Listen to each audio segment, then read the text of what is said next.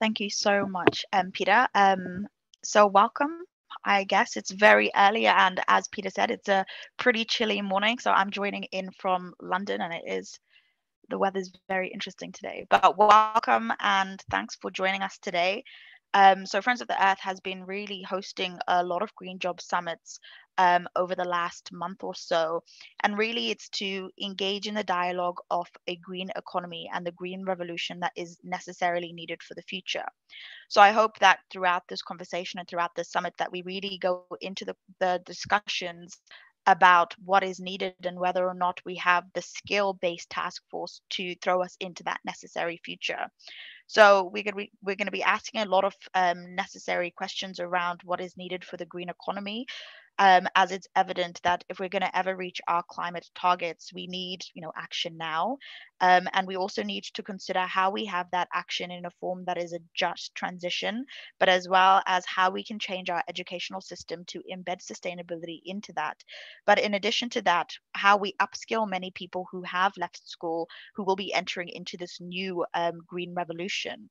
So I look forward to having great discussions today with loads of different people from different disciplines and really looking at how we can move forward when looking at a green revolution.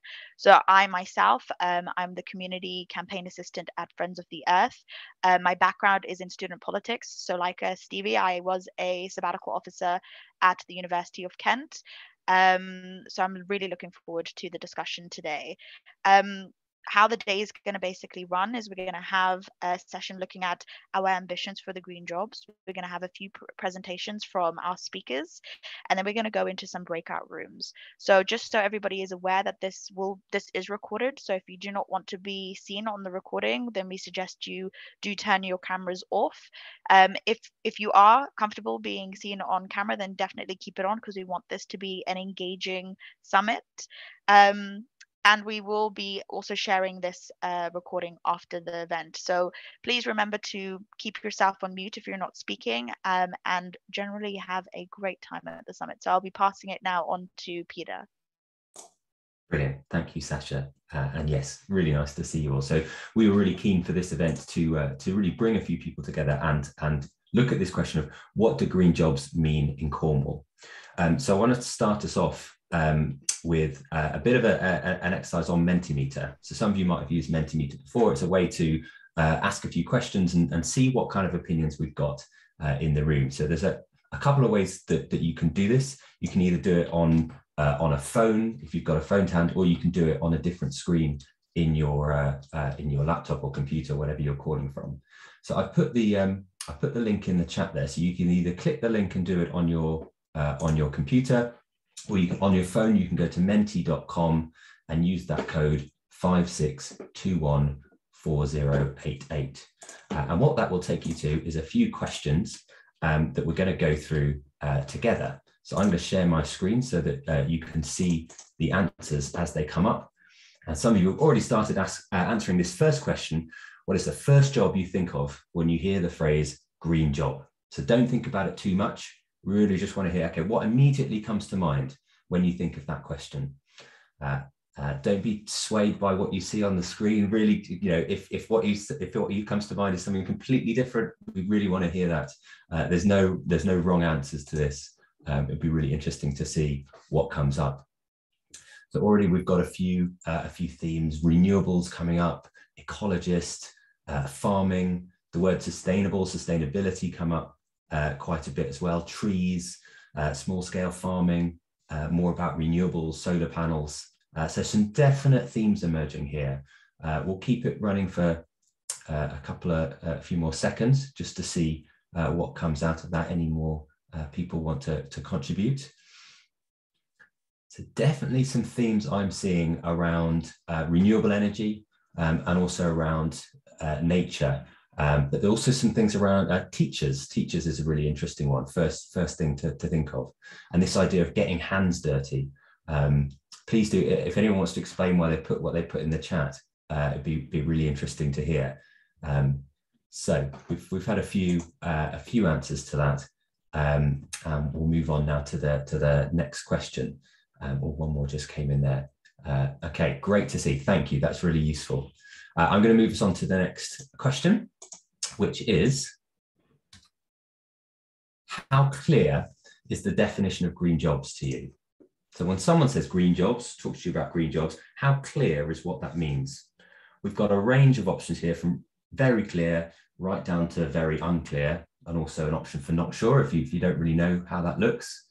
Okay, so we're already seeing somewhat clear is the leading option here, somewhat unclear as well. So interesting that not that many people are not sure, but there's a real split between kind of clear and kind of unclear.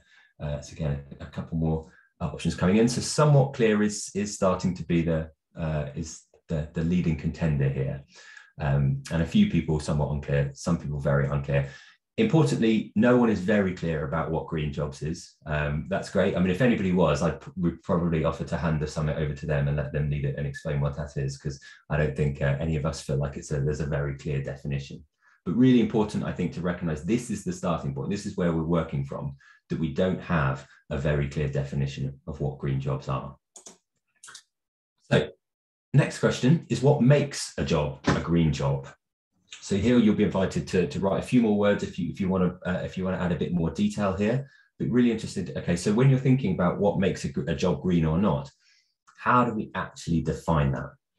So again, this is totally anonymous. So don't feel like you have to kind of get the right answer or anything like that. There is no right answer here. We're really we're really interested in using this event to kind of get to a clearer outcome of what this might be. So a few answers coming up already. It's got to contribute to sustainable outcomes. It has to have a positive impact on the natural environment, contributing to nature recovery, contributing to well-being of the environment, minimizing disruption, helping climate goals, sustainable, carbon conscious. Appealing is an interesting one. Job that is sustainable, positive impact, sustainable ethics, protecting the environment, less to no waste. So there's a really strong theory about it's got to contribute to environmental outcomes and have a positive impact. An interesting one about biodiversity. Also in a sustainable industry, which raises more questions about, well, what is a sustainable industry? How do we define that? Really interesting. Here, a job that doesn't negatively affect the climate. So not necessarily explicitly positive, but one that doesn't affect negatively. Also, what else have we got? Transparent with its environmental credentials. And I imagine that's going to be a theme that comes up today as well, that idea of transparency. Okay, so some really interesting ideas here. Someone's put that they're not sure. How do we define positive environmental outcomes? Really good question. And again, something I'm sure we will come to across the course of the day. Okay, I'm going to move us on there. The next questions, there's a series of questions. What I'm going to present to you is an example job, and I want you to say whether or not you think that job counts as a green job. So, first job is a sustainability officer for an oil company. Is this a green job? So we got yes, no, not sure. Does a sustainability officer for an oil company count as a green job? Okay, we've got a pretty even split so far. Yes and no. So 6 yes, 7 no, 3 saying they're not sure. Okay, more for yes, more for no. Still coming in. Okay, so no is starting to dip into the lead. Some people unsure. Again, in the chat, if you're not sure, or even if for yes or no, it would be interesting to hear where that comes from. What are some of the key questions around this for you that are tilting you towards yes, no, or not sure? But really interesting split there. Okay, right. Next question. So another hypothetical job, and this one is a diesel delivery van driver for a solar panel company. So this is someone who works for a solar panel company and drives a diesel delivery van to get the solar panels around. So does that count as a green job?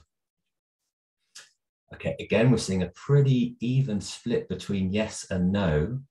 Fewer people not sure about that. I mean, obviously there's a lot of unknowns in the question. A few more people towards not sure. So slightly more towards yes this time, but there's some more no's coming in. Again, really interesting to hear Why are people coming down on whichever side they are? It's quite a different question to the previous one, but again, really interesting. There's no real consensus we can get from this, which is probably quite a good sign that we're right in thinking we don't really have a clear definition of green jobs. Okay, so next question, a lithium miner. So a question that's very relevant down here in Cornwall. Is a lithium miner a green job? Okay, straight away, we've got another split. Okay, a few more coming in for yes, still definitely some for no and some for not sure. Again, there is no, of course, right answer here, or certainly not one that we're presenting. It's just really interesting to see what people think. So a lot more on the side of not sure here than were before. So it'd be interesting to hear, what's driving that. Is it a more complex question? There's more variables, or the fact that lithium is so important for some of the pathways towards net zero that we're working towards. Okay, really interesting. Okay, the last hypothetical job is a politician. Is a politician a green job? So this is the last one we want to ask you. I thought we were going to have a sweep of yes there, but no, we've got quite a few no's coming in as well. Also, still some not sure. Again, a really even split here across yes, no, and not sure. Again, of course, going to be lots of variables in here affecting how people answer it. And again, in the chat, please do share, where you're coming from on this one. Really interesting to see how people are feeling. So we haven't really reached a consensus on any of those, which is really interesting, and I think definitely shows the where we are, what we've got to do with this idea. Okay, the last question I've got for you. And this is one that we'll pick up again in the breakout rooms. What do you think are the main barriers to green jobs in Cornwall? So we acknowledge that green jobs are things that are already here, are going to keep coming. What are the barriers to those existing in Cornwall? And we'll hear more about that from our speakers, and we'll discuss this more in the breakout room. But it's really good to give us a bit of a kickstart on hearing where people are with this. So again, some really interesting examples coming up: political will, investment, lack of opportunity for young people, education availability, people not knowing where these things are, infrastructure, transport policies, strategy and vision, skills, infrastructure coming up again, economic priorities, training.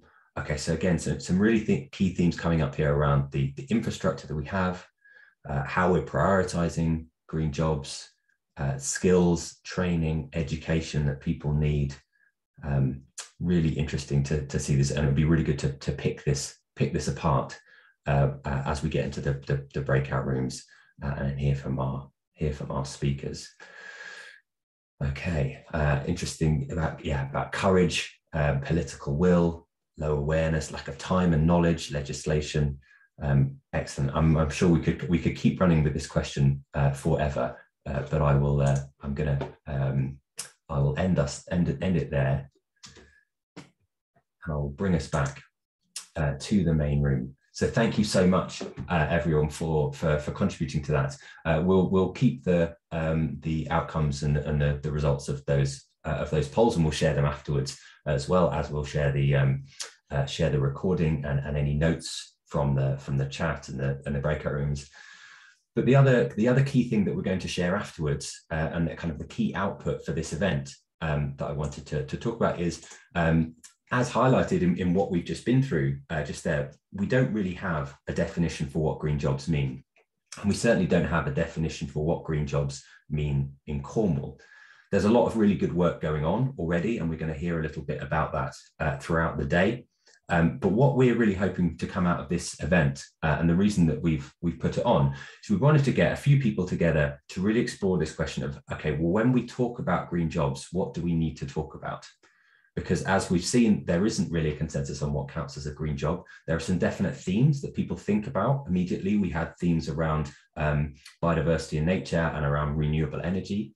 But as we've kind of taken that apart a little bit through those polls, it's really a much broader question. And so what we need to do is come out from today with a clearer frame for when we talk about green jobs. And by we, I mean anyone in Cornwall. It could be the Employment and Skills Board at the local enterprise partnership, the council, it could be businesses, it could be colleges and schools and universities.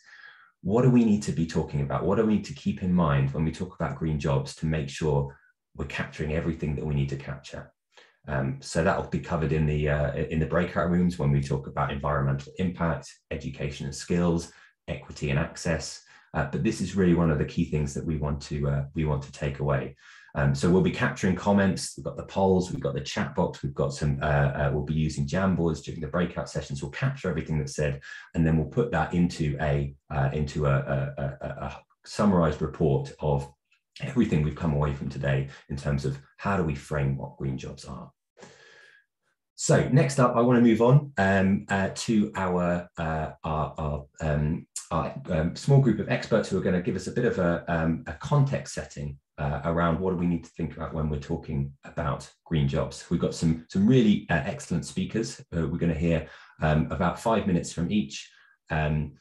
First up, we're going to hear from Dennis Fernando, who's the climate change campaigner at Friends of the Earth and coordinator of their Green Jobs Report.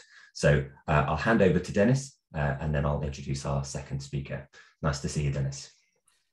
Thanks very much, and great intro, and really pleased to be here at this event.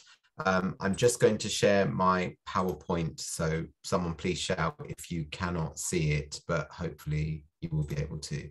I'm just going to start by talking about the Green Jobs report entitled The Emergency Plan on Green Jobs for Young People that we did for Friends of the Earth in conjunction with the People's Postcode Lottery, Teach the Future, National Union of Students, and SOS, which is the Student Sustainability Wing. So we're really pleased to have those youth and student partners on board with this. And our starting point was to look at the unemployment crisis that is hitting young people at the moment. So 500,000 young people aged between 16 to 24 were unemployed at the time of writing the report. And there is much speculation about how, now that furlough has ended, this could go up to 1 million.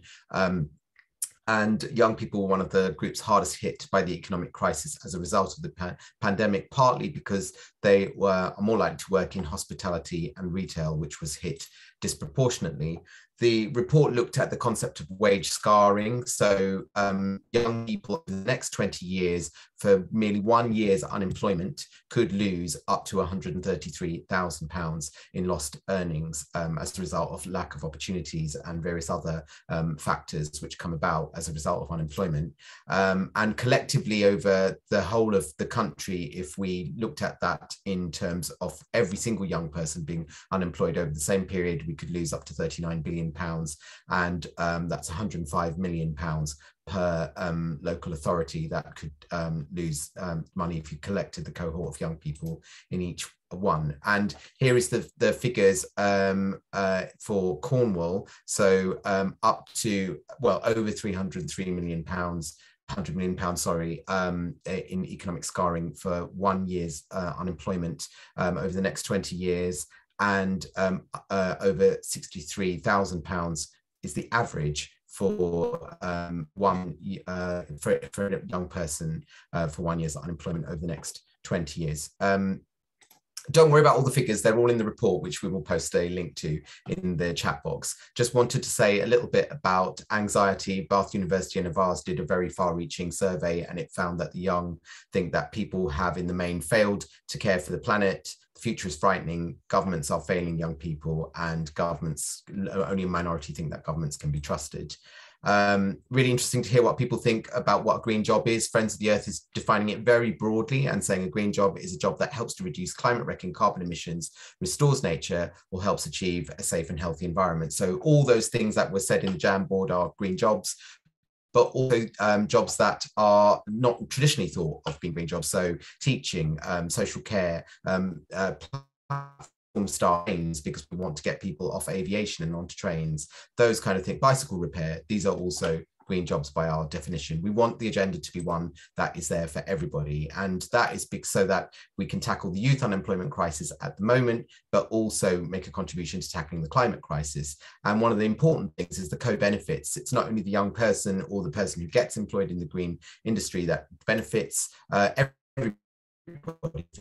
In debt structure, you can see there up to £34 billion in savings to the NHS, 41,000 life years saved in Waltham Forest as a result of the Mini Holland scheme, and £377 million if this sort of scheme is replicated across cycling cities. Domestic retrofitting you're going to hear a lot about because of the rising energy bill, so lower heating bills at a time of rising energy prices, and we could save 3,200 deaths from by warming homes, and that obviously has an impact on the NHS.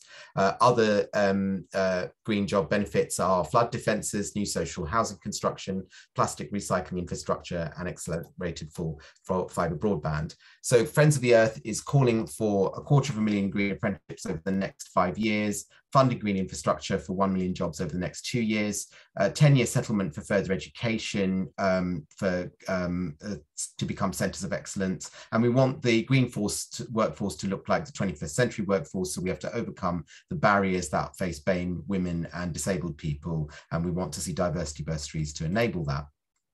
We also want jobs that are well paid, unionised, and are good jobs, and we want everyone to have access to that. And this was just a quote from the UN General Secretary, following the code read by the IPCC report. And I just want to draw people to the bit where he says that we need government, business, and civil society uniting. Government have the money, government have the power, business have the money, civil society are as important as these two. So you don't often hear about us in crisis, but civil society is everybody on this call, and we're as important as the people with the power and the money in this green agenda. And just to say a little bit about what's happening at the moment, government is moving in the has put forward this very important aim of 78% reduction in carbon emissions by 2035. However, we're seeing a reduction in the amount of people employed over 2014 to 2019, 30,000 less jobs and less green businesses. So a lot of work still to do on reaching that goal. And the importance of local government cannot be underestimated. So a retrofitting task force was set up by Andy Burnham, looking at social housing and involving, again, if you look, colleges, social landlords, and the private sector. So the importance of education, young people, right at the inception of a lot of these jobs. And I just wanted to end with this, which is a statement from one of the people who took the survey. It should say Bath, not Bath Spa, apologies for that. But just to say, it says, I don't want to die, but I want to live in a world that doesn't care. I don't want to live in a world that doesn't care for children and animals. And that's just to say, that's the workforce of tomorrow. Those are the voters of tomorrow. That's the way they feel right now. So history is with these people, and it's our job to try and make all of that a reality and to push this agenda forwards. And just to say, if you do get into the report, what I'd say is go straight to the executive summary, which is a couple of A4 pages. Look at the appendix for the impact on young people in your local area. And then if you like what you're seeing, read backwards through the report, and there's my Twitter handle in case you want to ask any more questions. Please feel free to direct message me.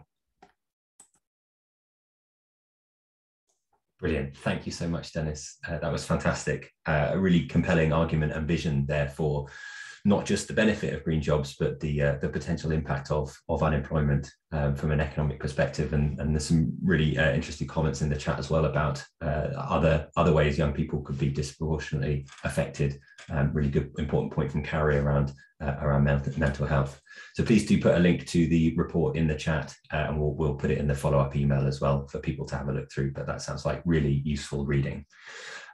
Next up, I want to come to Gareth Lowe, who is the regional officer leading on the environment in the Southwest for Unite the Union. So Gareth, I will hand over to you. Thanks very much, Peter. Can everybody hear me okay? Yeah, great. And a pleasure to follow Dennis as well. And I will definitely be checking out that report. That was a fantastic presentation. And even as Dennis was presenting, then I was tweaking mine because I think there's a few things here that I will be duplication otherwise. So I haven't got a slideshow for you today, guys, and I have just got 5 minutes of time. So what I'm going to do with those 5 minutes is I'm going to skip the need to act. I'm going to take it as given that people who have attended this meeting understand why this is a crisis and why we need to act urgently on this malaise. If anybody wants to question me or to talk about that at length, we can do so later in the session. But before I start talking about green jobs and a just transition, I'm going to start with a story.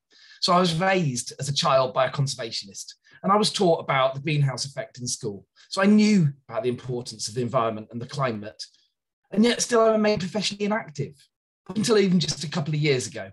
And I approached my employer and I asked if I could get more involved. I work for Unite the Union, and I'm now pleased to lead on this agenda in the Southwest. But at the time of that conversation, there were no equivalents to my role in other regions of Unite. Now, I'm not suggesting it was a result of that conversation, more the direction of travel of the union movement in general, but I'm now pleased to see that there's an equivalent lead officer in each region.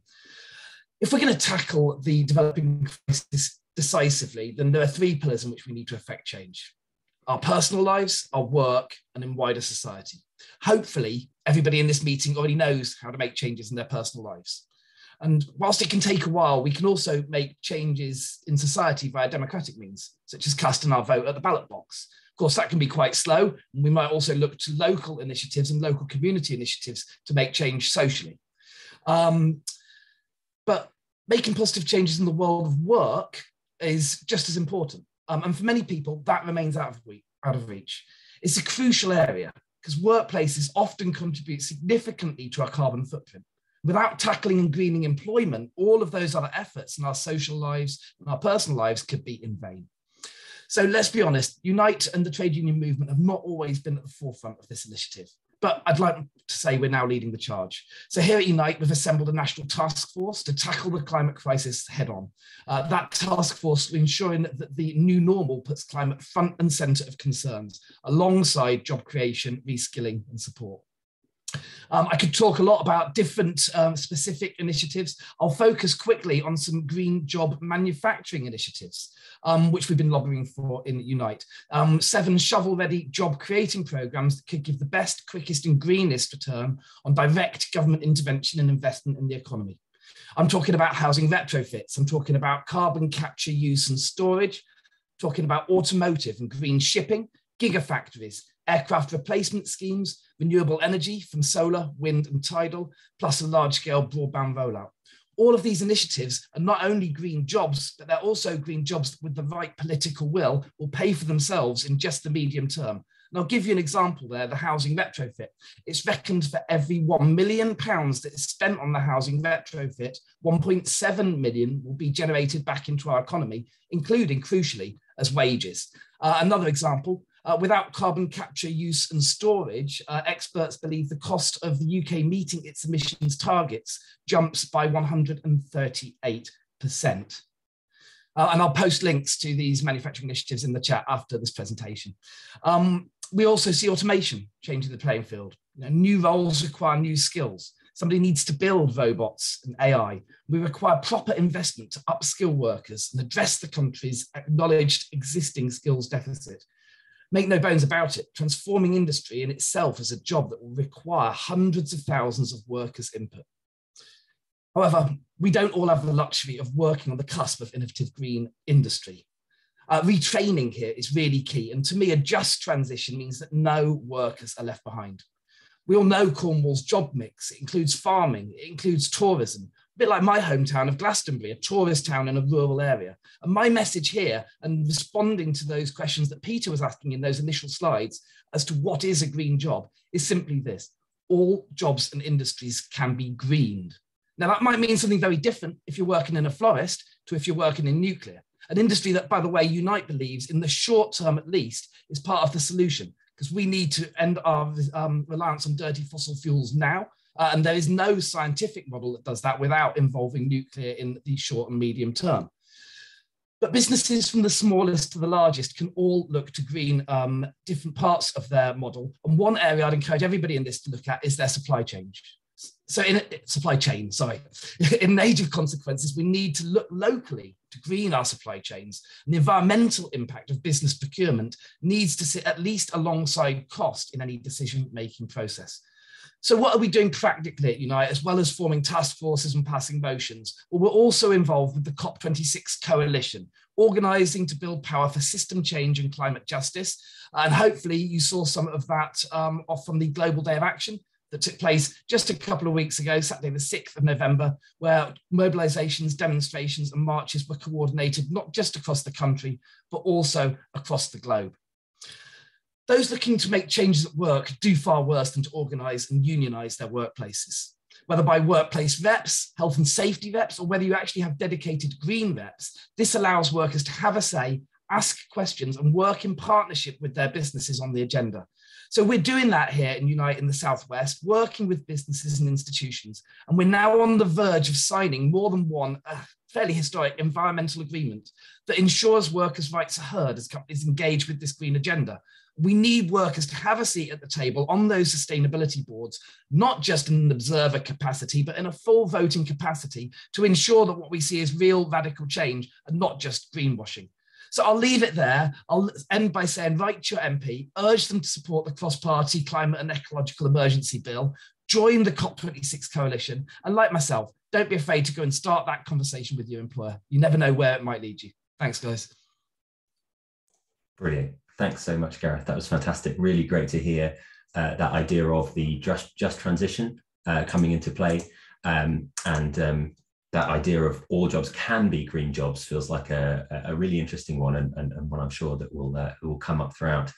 Have a look in the chat for there's a really good question from Chloe, I think, that you might be able to respond to there. But next up, I'm really pleased to hand over to Joni Willett, Dr. Joni Willett, who is an author, but also senior lecturer in politics with the University of Exeter and co-director of the Institute of Cornish Studies. So, Joni, over to you. Hi, well, hopefully, I didn't even start it on the right slide. There we go. Hopefully you can see my screen. Let me know if you can't.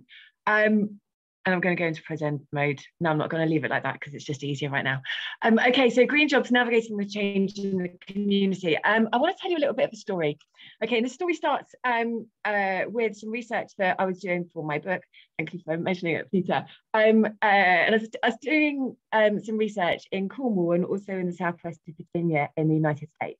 And one of the things that's interesting about both regions, apart from the fact that I'm from Cornwall, Cornwall matters an awful lot to me, but also Southwest Virginia, I've never been to before.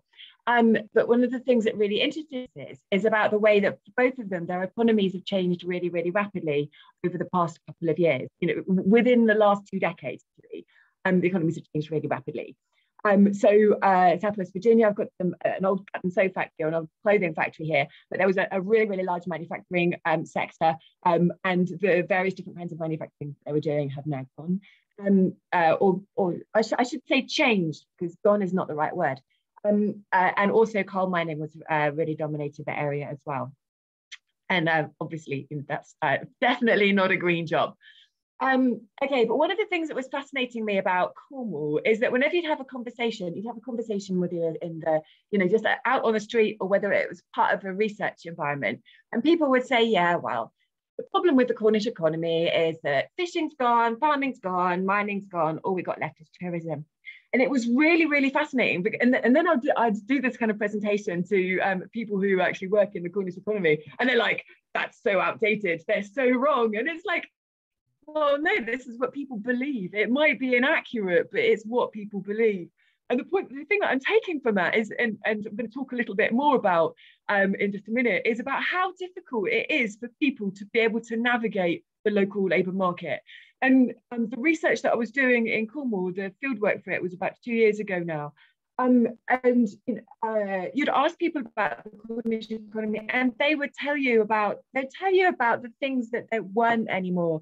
So we've got a picture here of the China clay area, and people would tell me about how they used to work in the clay in the clay industry, But now, they either had to take early retirement, or or the kind of engineering jobs that they had they just don't exist anymore in Cornwall, or at least can't find them. So we're getting this really strong sense that people used to know what kind of jobs were happening, but now they had no idea. And so now when you said, what's the local labour market, they go, tourism.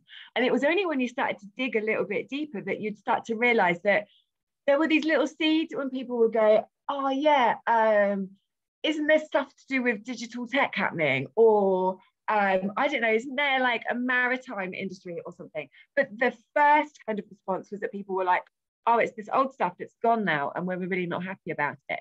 And the thing that was really interesting was that even when people did know about the kind of new jobs that there are in the Cornish economy, they'd say things like, so this is one quote from the book. So I know that, there's this sort of geothermal hub. There are opportunities around Cornwall for people to get into high-tech careers, and all of those things don't realistically know how many. I feel a bit lost with it, really. I sort of hear about these things, but it doesn't feel like they're targeted at me. The point I'm trying to make here is that even when people do know about the newer sectors in the Cornish economy, they didn't feel that they were able to. They didn't feel that they were able to participate in it. They didn't know how to. They didn't know they literally did not know the routes to where to look for those kind of jobs. What kind of skills are required for those newer kinds of jobs, and how to go about getting those skills? There's just so many broken connections that meant that people felt really lost, and then really quite resentful because the new jobs became jobs for other people rather than jobs for people like them. And so then they ended up feeling more and more alienated from the whole situation as well, which of course is really bad for new jobs more generally. I need to get a move on because I'm probably running over time. The other thing that I really wanted to talk about is the problem of people physically getting to the job opportunities that are available. So we're hearing time and time again in Cornwall, and it's a little bit shocking to me actually. People were telling me about the difficulties of public transport, or the lack of public transport. And this quote here is from somebody who works in careers, talking about how I was at a careers fair talking about apprenticeships within 5 miles. There were only over a particular town, there were only 2 apprenticeships. And I mean, it does change day to day, but on that day, there were only 2 within a 5-mile radius. I think within 20 miles, there are about 38. So it raises the question, if you're a young person that can't travel 20 miles because they haven't got a moped or a driving license, can't afford a car, and we all know about public transport in Cornwall, they're limited to looking at 2 apprenticeships, or probably just getting a job in the local factory or wherever. So this is another massive barrier towards green jobs, or towards the talent pipeline of bringing in young people. And the final thing is a ray of hope. I see that Carrie's on the call, Carrie from the Cornwall and Isles of Scilly Careers Hub, and but we're just starting on a project. We've just recruited our research assistant actually, with the Cornwall Education and Learning Trust, which is a consortium of local schools. We're starting on a project about connecting primary age children with local businesses to help them to see some of the opportunities, sectors and skills that there are in the local labour market.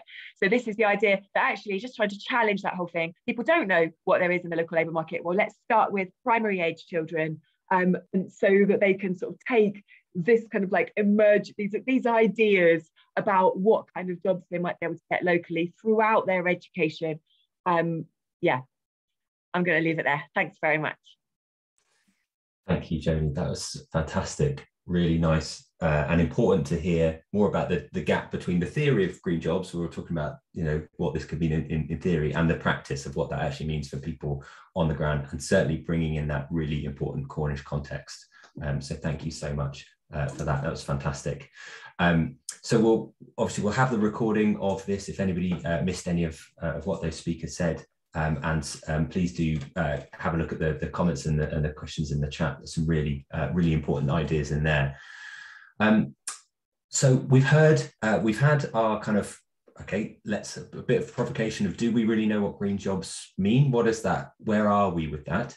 We've had these really useful context setting presentations and talks from three different perspectives. And what we're going to do now in just a couple of minutes is move into some breakout rooms. So this is a summit, so it's really important that we get the chance to hear from everybody. And how this next session is going to work is we've got 3 different breakout rooms, and you're going to be invited to choose between them. So we're going to run these twice as well. So it'll be about half an hour in each, with a 15-minute break in between to grab a cuppa, go to the loo, move around a bit, whatever you need to do. So then we'll come back and we'll go into a second one. So you can choose between 2 of the 3 that we're running. You can move between them at will with the breakout room function if you want to just, dip in and out, but we definitely encourage picking 2 and going to one and then going to the other. So I'll talk you through the different rooms. So room 1 is talking about equity and access. So green jobs for one and all. So we were going to have Tarn Lamb, the CEO of Cornwall Neighbourhoods for Change, to lead this conversation. She's unfortunately unwell, but she shared her slides with me and her notes, so I'm going to talk us through that. And so I'll give a bit of an introduction. I'm hoping Gareth can join me in there as well. So we'll start off that conversation and then invite everyone else to join in. So thinking about, okay, how is equity and access to green jobs relevant in Cornwall? In breakout room number 2, we'll be looking at skills and education. So what do we need? What's available? And here we're going to be joined by Stevie, who is the Cornwall Campus Student Union President for the University of Exeter and Falmouth, and also Tom, who's the head of skills from Truro and Penwith College. Hoping as well that Dennis from Friends of the Earth will be in there as well to help hold that one. So again, they'll have a sort of a 10-minute conversation just to share their perspectives, and then we'll open that up to everybody else. And then in the third group, we're going to talk about, okay, well, what is the environmental impact of green jobs? How do we tell when they are actually beneficial to the environment? What might that mean? And how does it affect all of the other aspects of green jobs as well? And so in this room, we're going to have a discussion within Cornwall Wildlife Trust. So we've got Carolyn, Pip, John and Abby from the Cornwall Wildlife Trust to talk about some of those issues, and then again invite that up to the wider audience in the breakout room. So what we're going to do in these rooms is also take some notes on Jamboard, and I'm just going to share my screen just to show you how this works in case you've not used Jamboard before. So I'm going to share a link to this in the chat. We're going to have note takers taking notes in the session. So if you don't want to use it, absolutely don't worry about it. We'll be capturing everything that's said. But if you do, when you go to the link, you can use this arrow at the top to navigate in between each group. So if you're in round 1 in equity and access, you go here. If you're in education and skills, here, etc. And then we'll move into round 2 after the break. So I'm just going to pop the link to the Jamboard in the chat, so you've all got that to hand. But as I say, don't feel like you have to use it if you don't want to. We'll be taking some notes. So I'll open the rooms just in a second. Please pick the one that you want to go to first. If there's lots of people in that one and you want to move to another, we're going to do Sasha is work towards. Okay, so what do we do with this, and how do we take this forward? So I mentioned before that what we're hoping to get out of this event is a kind of a new frame of okay, what do we need to talk about when we talk about green jobs? So reflecting back on the polls we ran at the beginning about how there really is no clear shared definition of what a green job is. We're not hoping to get a definition out of this, because I think we've made it clear that that's a very difficult thing to do. But if we can get a frame in terms of what do we need to talk about when we talk about green jobs, then this gives us a resource that we can bring into conversations, we can bring to politicians, to teachers, to businesses, we can share, we can get more input into, and we can keep it evolving and keep it growing. So to do that, we're going to do a few things. First of all, I'm going to have a look through the Jamboard. I'm going to share my screen so we can have a look, but I also invite you to have a look at the Jamboard yourself as well as we go through it quite quickly. I'll just share my screen to explain what I mean.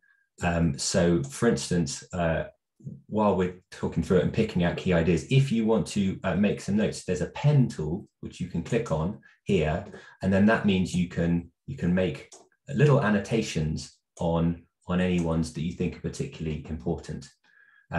So again, I'll share the link to the Jamboard in the chat, and if you are able to do that and want to do that, please do, and it'll help us get an idea. But I'll also invite people to unmute themselves and share any particular points that they feel are important.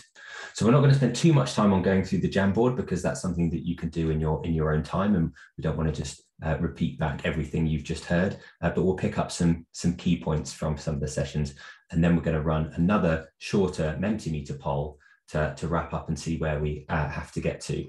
Thanks so much for our breakout room facilitators and speakers, Stevie and Carolyn. I know you've got to head off, so thank you very much for joining, and we'll make sure to share everything. There's the Jamboard link in the chat, so feel free to head to that if you want. But as I said, I'm going to share my screen now. So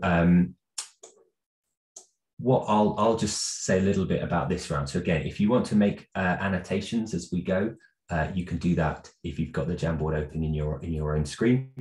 But very quickly, so in the first round of equity and access, we're talking about, okay, how do we increase equality of green jobs? Some of the really key things we talked about were information. How is the information getting to people about where these green jobs are, what they mean? We talked a lot about food as well, and how jobs are being paid well enough and being able to afford food, and the information that sometimes we have to challenge around that.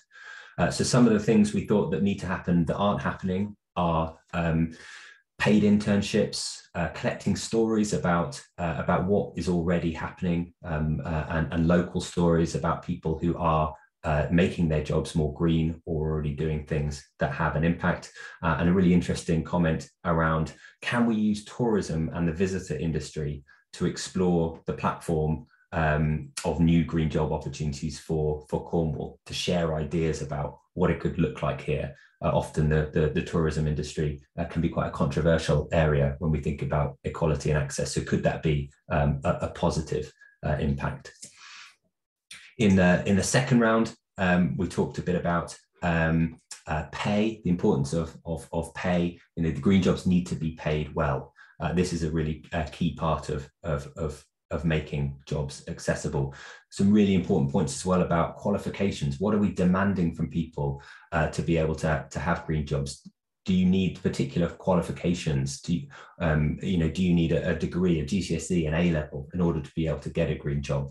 And if so, why is that? Do we need to rethink the demands we put on people in order to be able to access green jobs? So lots of other really interesting ideas there. I see some people still adding some notes, which is fantastic, and we will capture all of this. But moving on to the education and skills group, which was Sasha. Do you want to say a little bit about what came out of the group? Yeah, definitely. We had a very good discussion. So ours are actually, the first round is actually our second round. Oh no, I think you switched it around. Thank you. Really good discussion, if I'm honest. I think we were cut off both times when people were making some really good points. And more or less, I think similar conversations flowed between both sessions. And it was, one, the understanding and the need for a pipeline mapping, for example, to see, for example, what skills are needed for certain jobs and how do people get there. But also the understanding that, and I think one of the biggest points that I think was a really good point that Stevie basically made was essentially, more or less in Cornwall, in some places in Cornwall, young people are very aware of the need to be green, the need to be sustainable, the need to the impacts that they have on the environment.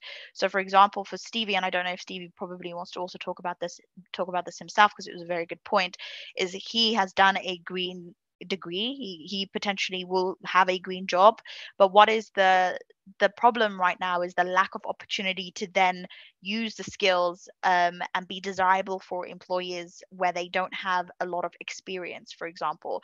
So it's more or less the touch point of people need to be opening up graduate roles. They need to be having entry level roles for people like Stevie, for example, because then they feel defeated when they've been told that you need this certain qualification. Then they get that certain qualification, and then there's a lack of opportunity in intake in having, for example, less or no experiences practically working in that field. And then that's what makes a lot of young people then outsource to different areas, because they don't have the lack of they don't have opportunity. We also spoke about, for example, the need of apprenticeships. For example, they need to be well paid. We can't exploit young people or exploit people, which is essentially like free labor, if they're not getting paid enough to then stay and live in Cornwall. And I think it was the example that we got, for example, people who potentially have apprenticeships are paid so low that is the equivalent to the bus fare they could take to get to the apprenticeship. So it was a really interesting discussion about a lot of things, but we also talked about the need to basically change our educational system. So Tom made a very good point about how our education system has not been fit for purpose for a very long time, and with COVID-19 it actually made a little space to reevaluate what is happening and what needs to be changed for the future. So I feel like people need to look at the educational system and then change it to make it fit for purpose for the new generation, starting at all levels of education and having that collective action, not only at primary school level, but further education and then also HE, and then working together in terms of basically tackling that. So it was a really good discussion, and I really did enjoy that session both times. Brilliant, thank you, Sasha. So we've also got the second round as well there that you can have a look at as well on the Jamboard. But we'll move on to the third group, which was environmental impact. And Mike, do you want to say a little bit about what came out of about these conversations? Yes, thanks. So I think there's common themes that came out in both our sessions, which very much reflect what we've just heard. We had some stories from people about how they got into working in green jobs, in this case specifically with Cornwall Wildlife Trust, and it seemed like they had quite roundabout, accidental ways of getting into these jobs and faced formidable barriers that they'd had to overcome, and in particular people had got degree level qualifications that qualified them for working on land-based, wildlife-based jobs, but actually had to do countless short-term volunteering roles to get anywhere near being properly employed in the sector, and in some cases, having to actually fund themselves to be able to volunteer. So it's the current system would necessarily exclude a lot of people who don't have that ability and that opportunity. So the key need emerges is, for a smoother pathway, more well-paid entry roles, clearer understanding of where from an entry level you might be able to go with a career. And that goes right from people before they enter paid employment or apprenticeships, having an appreciation of what the opportunities are when they're first considering what they might study, what their future careers might be. So there's a lot of obstacles need smoothing out in the pathway there. And then our second round, we got into an interesting discussion, because we had at least 3 different perspectives on sort of land-based industries and farming in particular. And I think we unpicked quite a need to understand better what green jobs might mean for the farming and food growing sector, and what the kind of what the needs are, what Cornwall can grow, what Cornwall should be growing, what is the relative importance of carbon sequestration, of wildlife flourishing on farmland and being able to produce more food, helping to enhance the health of the people that eat that food, helping to provide less seasonally variable, less random, less precarious jobs for people working on the land. So there's an awful lot there to kind of actually unpick what the best model would be for how food and farming goes forward in Cornwall. And I say, you know, we had 3 quite varied perspectives just from within our small groups. So definitely some an area to understand better. Fantastic. Thank you, Mike. So some really key themes, I think, emerging. Again, we'll share all of these notes, but I'm really hearing a theme around we need to broaden our understanding of what green jobs are. And there's a lot of uncertainty. There are different perspectives, and it doesn't feel like a problem. This feels like a really important thing, that we don't oversimplify green jobs, and we don't allow other people to oversimplify what green jobs mean, because there's still a lot we need to unpack and understand. So we're going to make sure that we capture this in the follow-up report that we'll put together and share, taking all of the different perspectives we've heard from this. Yeah, thank you so much for everyone who's fed into that. So we've got a little bit of time left, and I'm going to, in a second, run another Mentimeter poll to sort of try and wrap up what we've heard, and then start thinking about, okay, where do we need to get these questions? Where do we need to get these messages? Who needs to hear them? We've got a really nice mix of people on this session today. There's a lot of people who wanted to join and couldn't, and there's a lot of people who probably haven't heard about the session as well, who it might be beneficial for. Before I do that, we've got a little bit of time in case anyone wants to jump in and add anything. We've got some good comments in the chat from Julie and others. But if anybody wants to add anything that they feel like we've missed in terms of the questions we've asked, or anything that hasn't been reflected, before we go into the last poll, just want to create a little bit of space. Ralph, I see you've unmuted. Do you want to share something? Yeah, just to say that in recent discussions, probably the last few minutes, I've said one or two things that was seen as quite controversial, really. But I think but only because what I'm really looking for, I think, is an overview, is a strategy by which we can see the opportunities and create those jobs by making the best use of the whole region, you know, as part of the whole country. And often that's what seems to be lacking. There are arguments for and against any individual initiative or way of life or potential jobs, you know, and whether you're helping directly to enhance the environment or perhaps indirectly through organisations that are simply improving their game. But if there was, and maybe universities can help more, Peter. I mean, Exeter's doing a lot of fantastic work, but really, if people could stand back and look at the balance that we need to achieve, to me, that's the underlying problem. The world is out of balance. It's not that anything is inherently evil or even inherently good, usually, but if you get the balance right, and then we can know where to invest, where to put the effort in, where to create those jobs. Because at the moment, we still seem to be, you know, competing really for opportunities to create jobs on out-of-date metrics, and you know, an economy that nobody understands, nobody is quite clear where it's going. There should be some structure within which people could have that debate and help to balance where we try and create the jobs, if that makes sense. Thank you, Ralph. Yeah, really appreciate that. Any other comments before we move on to the poll? Good comment in the chat from Dan. Well, yes. Sorry if I had a moment. I was hoping that you maybe would have been a lot further down the road, perhaps, with the whole expansion of green jobs in Cornwall. In the absence of that at the moment, I mean, just a simple educational qualification at secondary level to have better understanding of green issues. If you've got green degrees, you know, with what Catherine was saying about employment opportunities, is there not a place for a basic green qualification at much more basic primary or secondary school level? And could you not help to make that a reality in the educational sector? Thanks, Alex. Yeah, really good point. So these are things that we absolutely all need to consider and build in. And I think, I mean, Cornwall is there is a lot already happening around green jobs, but I hope what we've taken from this day is that there's a lot more that can be done and needs to be done, and that real definition of what it means needs to be expanded. So I'm going to open up to the second Mentimeter poll. So it's going to be a shorter one here, but I've shared the link in the chat, so you can either go to menti.com on your phone and enter that code, or you can click that link and access it. And once again, I will share share my screen. So the first question we've got is a repeat of a question that we had before. So how clear is the definition of green jobs to you?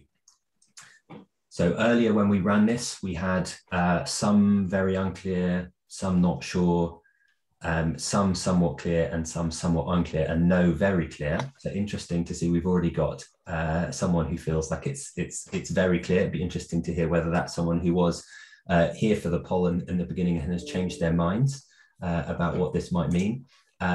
Definitely a stronger tendency towards clarity, which is really interesting and really positive to see. Even though what we've really done is kind of unpack green jobs and say, well, there isn't really a definition, but that's something that we need to get a lot better at. So it's really positive to see that as a potential outcome of this. So again, I'll just give another few seconds for people to access the Mentimeter. And if you can't access it for whatever reason, please do put your thoughts in the chat, and we'll make sure we can include those. Still some unclarity around what green jobs is, absolutely, and still some people feeling not sure about it. So I think that to me feels quite a positive step.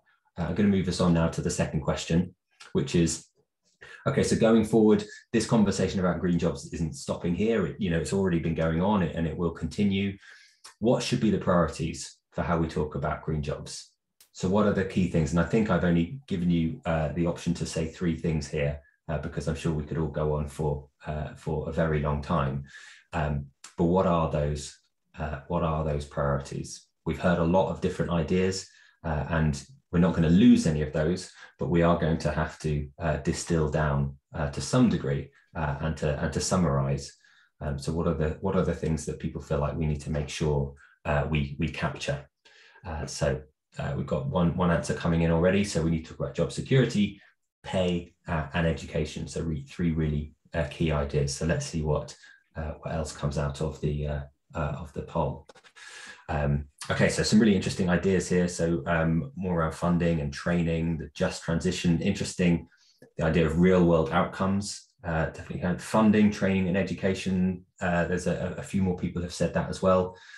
Permanence of jobs, that just transition, so that kind of aspect of equality. Clarity, I definitely heard that in a lot of the feedback and in the conversations. Things like classist undertones, really important opportunity for young people. And now, interesting question that these need to happen now, a time scale as well. So these are some really useful ideas, really useful comments. Again, I'll give a minute in case anyone wants to add anything else, just as they keep coming in. So we won't lose anything that's not in here, but it's really useful to, having had this discussion, having held this summit, where are you now about what these priorities should be? So thank you for adding for those. And I see education. So I think the larger the word is, the more people have said it. So education and real world outcomes, funding, career training, clarity. These seems like the ones that are quite common. And the last question we're going to ask you in this poll is, okay, so we've got these ideas, we've collected all of this feedback, all of these different perspectives. Now we're going to condense that into a kind of a summary report, just a 2-pager.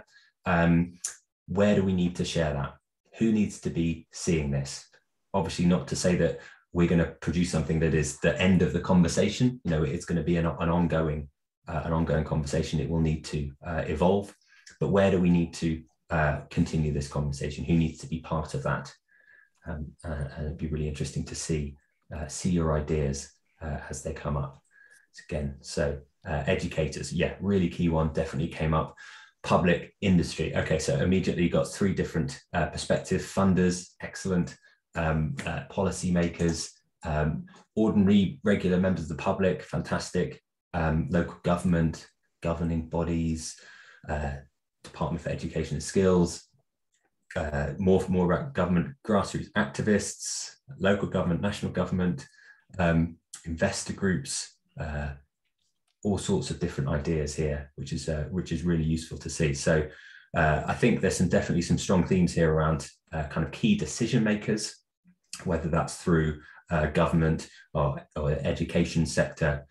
Also a strong push for people, the public, mothers is a really interesting suggestion there as well. Also potentially parish councils, teachers. So all levels, I'm hearing this, but it might well be that the message needs to be slightly different at each point. But some really useful ideas coming through here. So thank you very much for those. I'll stop it there, and you might still have access to it if you want to continue. But I think that gives us a really good point at which to start wrapping up our event. So again, I will. We do have a little bit of time, as you said. We want to finish up a bit earlier than planned.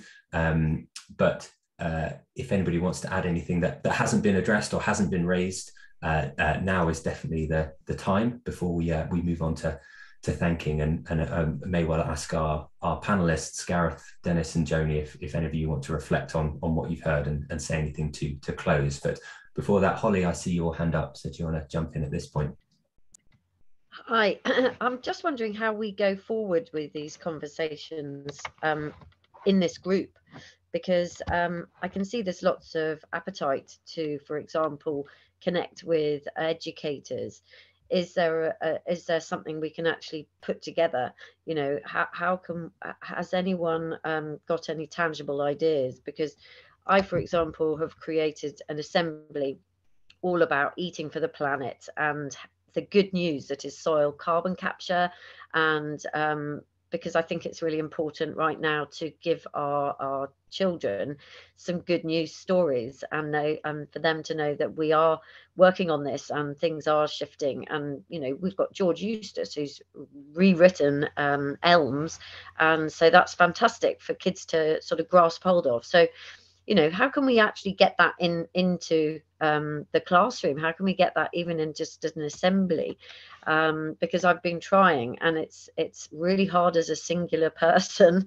And I'm sure there's other people in this room who might have, for example, connections, or just anyone, hands up. Have you got an idea? How can we push this forward? I know that there's an idea to do a green job sort of fair, Peter, if you're still going to have energy to do that, which it would be great to sort of have a place where our young people can sort of walk around, maybe at Princess Pavilion or at a university, to see all these different organizations that are doing it, so that they can feel inspired. But yeah, for now, is there just, if we tackle education or something else? I'm just putting it out there because we've got maybe half an hour to keep talking, and I just think we've started something good. Thanks, Holly. I think that question of how do we continue is a really important one, and we'll definitely, as a result of this event, pose some of those questions and invite others to pick up the conversation and help do things. This doesn't have to be held within this space alone. Joni, I don't want to put you on the spot, but I'd be very keen to hear any reflections you want to make, having heard the discussions today and been a really key part of that.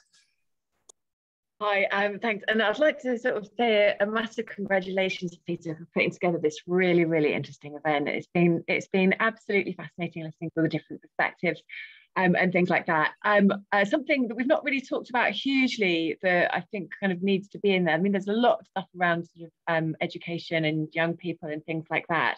But I think also thinking about people who want to retrain, and making sure that green jobs are really visible to them, with kinds of opportunities. I mean, I know there's been a lot of discussion post-COVID about people who spent some time on furlough or just some time reevaluating their working relationships and stuff like that. I know some sectors are finding that people are kind of leaving quite merrily too because of these reevaluating work choices. And it feels that there's a real space of opportunity there to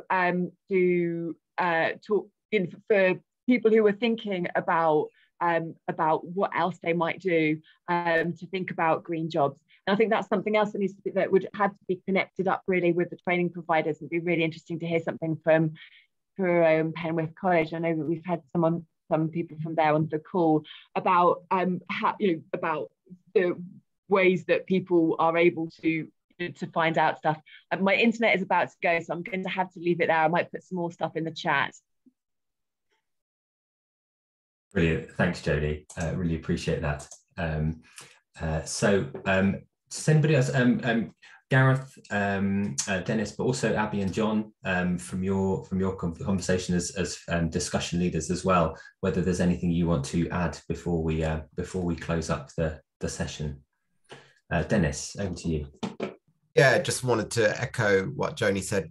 Kind of congratulations to all the organisers on putting together such a great event and having such great discussions. I just really wanted to touch on two things. One, which is kind of a macro principle that I think we all need to have in our heads, which is, it sounds a bit cynical and a bit opportunistic, but it's certainly not meant to be. With crisis comes opportunity. And I think that it's a really important thing for us to understand that we are facing the climate crisis, but let's take some heart from the way that the COVID crisis was responded to. And of course, there were loads of problems with the way it was responded to, and I'm not meaning to belittle those, but the principle was one that in a global crisis, you need state investment. If you think of the amount of money that has been invested in vaccines and the way that governments have turned around it, we need now to reframe that. Yes, you can in the short term, whilst just in situ with a pandemic, you can turn around it in the ways that have been done. I think more needs to be done, but in the ways that have been done. But the climate crisis is nothing like that. It is one of these things that is slowly unfolding and hits a runaway point.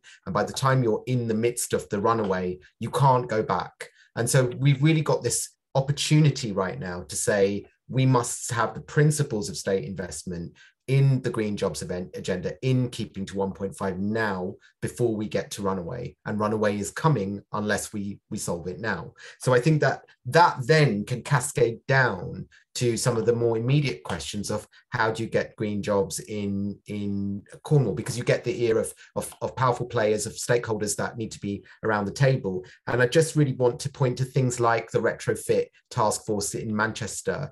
And my conception would be to get to as close to that as you possibly can. So if you can get local government, business, education, civil society, all sat around the same table talking about how do we put in some day in, day out effort, investment, all our relative bits into making sure that we build that pipeline, then that can start to move.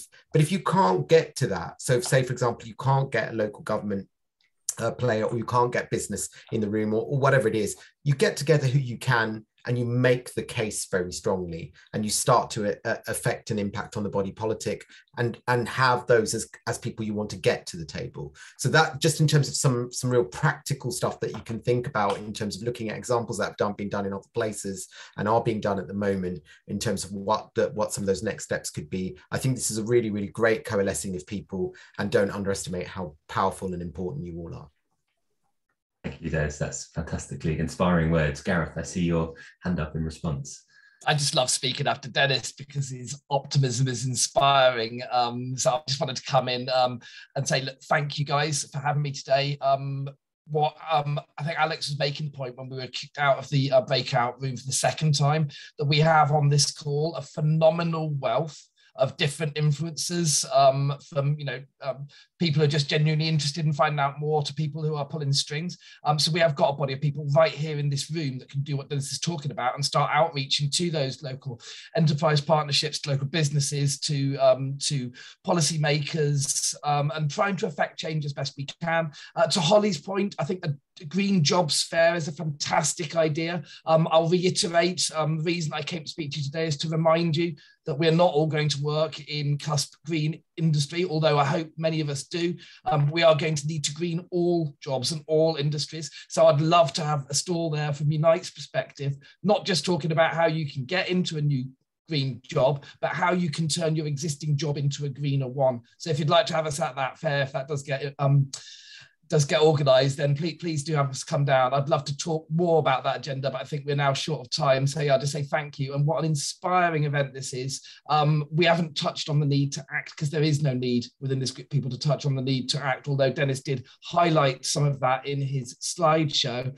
But let's do what we can in our personal lives, let's do what we can in our communities, and let's do what we can to green our existing workplaces and transition into new jobs as best we can. We haven't got everybody playing together and pushing in the same direction, but those of us who need to start, we need to start now. Excellent words. Thank you, Gareth. Mike, do you want to jump in there? Thanks very much. Yeah, I mean, it's been a very rich experience this morning. It's been a pleasure and a privilege to work with you, Peter, but I think, we work together in the spirit of let's push this thing out there and see where it goes. And all I wanted to say in conclusion really was that, this has been only one of half a dozen, I think actually more than that, 8 Green Jobs Summits events that we've had around England and Northern Ireland. And in Friends of the Earth, we think this is a really exciting, fruitful piece of work that we want to stay with. So we're not quite sure where the journey goes from here on, but we definitely want to be part of it. So I think we'll do what we can. And to continue this as a live conversation and make sure that all that we have uncovered today has some impact and makes those changes that we want to see. We've got everybody who booked on Eventbrite, we've got your email, so we will keep you all in touch. I'm not sure, Peter's mentioned that we will do a short report of the event and we will push that out much more widely, but let's stay in touch and hope some more practical initiatives come out of the conversations we've had this morning. Fantastic. Thanks, Mike. I think you raised a really interesting thing we hadn't mentioned before, of how this is part of a series of Green Jobs Summits that Friends of the Earth are running. Sasha, as someone who's been to potentially all of them, I wonder if there's anything you want to reflect on of some common themes or anything that's been particularly interesting about this one. I appreciate I haven't prepared you for this question, so I hope that's okay to throw at you. Yeah, no, that's fine. I think in general, from all the summits that we've had, so if some of you weren't in our session on education and skills, I mentioned that this is the 7th Green Job Summit, and we're going to have a couple more later on this month. But more or less what has come out on a lot of them is this need of collective action. So for example, everyone working together in moving to this goal, because a lot of the time, a lot of people, we all know what needs to be done, but it's been done in silos rather than, as one big group together. There's also need of funding. So, conversations can only go so far when we don't have policy or funding to back those conversations. So that was one of the main things, but also education. And I think education is a huge standing point because, like we spoke about even in our section, education is something that should be so flexible because, there's that saying where, no matter your age, we're always learning throughout our life. And if that is true, education also needs to basically change to fit those different purposes and different roles in people's lives.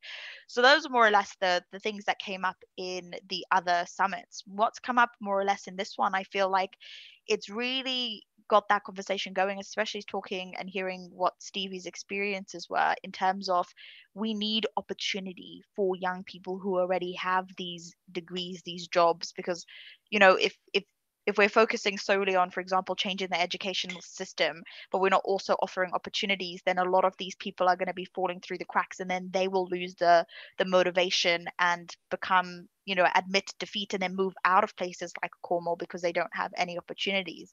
So I think that's more or less what I've got from this summit in particular, is that yes, we also need to change the educational system, and that I think everyone is to that understanding and everyone is back that. But at the same time, while we have this pipeline, we also need to look at the students and the people who are already at the end of this journey, more or less, and give them the opportunity to gain those experiences and those skills needed to then work in that green sector, that green economy. And I really liked what Gareth was saying about, all jobs technically can, change and be flexible in terms of green jobs. So yeah, had a really good time this time. Definitely enjoyed our conversations. Wonderful, thanks, Sasha. It's a really nice overview. So we're moving towards the very end of the event. So I think it remains to say a little bit more about how you can stay in touch with these conversations. Holly, you've just put a note in the chat, and I thought I'd invite you to say a little bit about the Cornwall Climate Action Network and how people can find out more and stay in touch with that project. Okay, well, yeah, we're basically a group of lots of different little groups. I haven't been holding it together very well because, this is something that I'm doing in my spare time, like many of us do.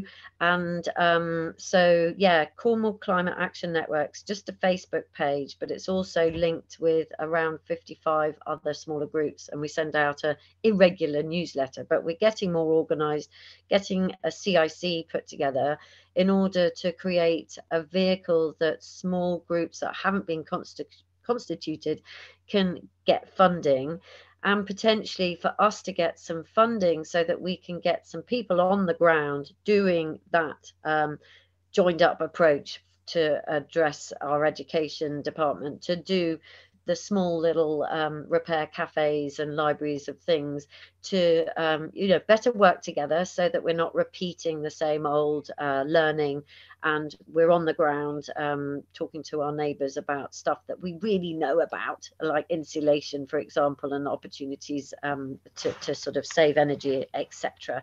So yeah, cornwallcan@gmail.com basically reaches me. The Facebook page, Cornwall Climate Action Network, is there to promote, to ask questions, to learn from, and there's files on there that might be of interest as well. But generally we're growing and we're asking for help for people who've got time to help us going forward. Thanks. Brilliant. And thanks, Peter and Friends of the Earth team. Thank goodness for you. Brilliant. Holly, thanks for all you're doing, and great to hear out how we can get more involved. There's another fantastic event happening next week. Joni's just put a link to it in the chat that I think will be really interesting to anyone who was at this event. Joni, do you want to say a little bit more about what's happening? Cheers.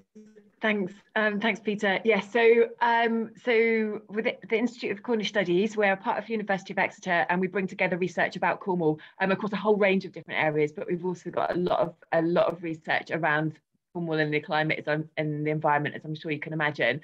So we're going to be bringing together some academics who are going to talk about a couple of different areas that they think that should be priority areas in Cornwall. We've got sustainable clothing, biodiversity, renewable energy, heritage, and something else that completely escapes me right now, which is absolutely awful. And then we're going to invite people to come together and discuss in breakout groups what you think that Cornwall's priorities should be moving forward over the in order to address the climate emergency. And then we're going to invite those discussions to be presented back to our policy listeners, including Luke Pollard MP, Shadow Environment Secretary, and Councillor Martin Alvey, who's a Cabinet Member for Cornwall with responsibility for the environment, somebody from the National Trust, Creative Kerno, and again, somebody else who I've completely forgotten, that's the museums partnerships. So it should be a really good, hopefully it'll be a really good opportunity to just really sort of talk to people who are actually actively involved in policy, just to talk about the issues that we feel that are really important and that we need to be addressing as a matter of priority in Cornwall. So please come along, the link's in the chat, or feel free to email me about it, and it'd be great to have your involvement. Wonderful, thanks Jenny, sounds fantastic. I'm definitely looking forward to it. Mike or Sasha, do you want to say a little bit about how people can stay in touch with Friends of the Earth in Cornwall and across the southwest? Yeah, that might be for Mike, I think.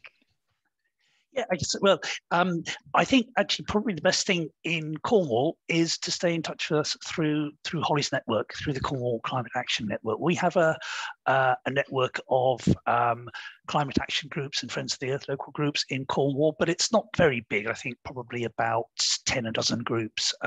Holly's network, I think, covers much more of what goes on in Cornwall.